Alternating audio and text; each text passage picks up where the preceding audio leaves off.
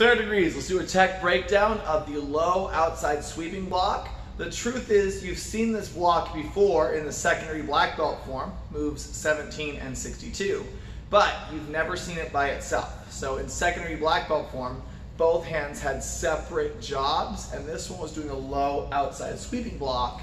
But when we get to third degree, after that low outer form block, you're gonna do one that's fast. Circular, low outside sweeping block. So, Taekwondo, we have my knife hand low block, my low block, my inner form low block, my low upset ridge hand block. So my upset inner form low block, because that's, oh, I got my terminology confused. Chief Master Skyle's gonna find me and get me.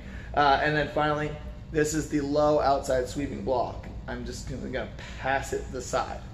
Remember, this is forms training. I'm gonna keep that knife hand position solid for presentation, not gonna do floppy hand. We're really just passing it to the side.